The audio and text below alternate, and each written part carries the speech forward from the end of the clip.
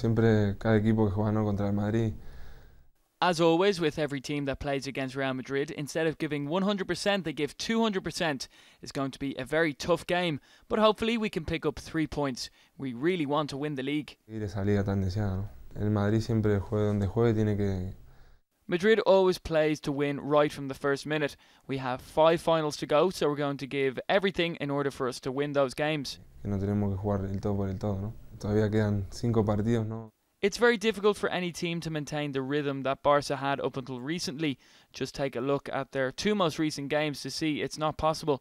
They have a couple of tough matches against Villarreal and Sevilla coming up, and at some point they're going to slip up. Y en alguno de esos partidos tiene que pinchar. No tenemos que preocupar por nosotros y no por lo que...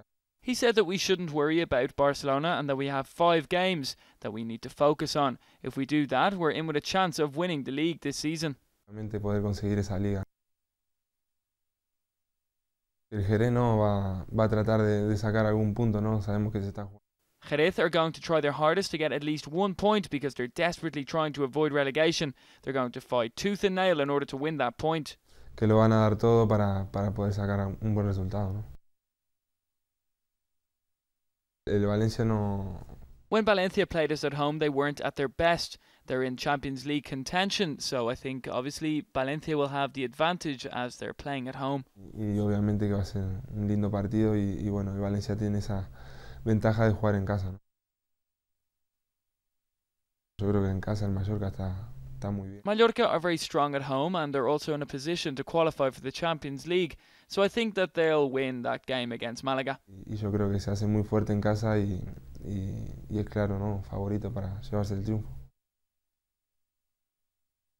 El Sevilla no está perdiendo. Sevilla haven't lost too many games away from home. I think they want European qualification, as do Getafe.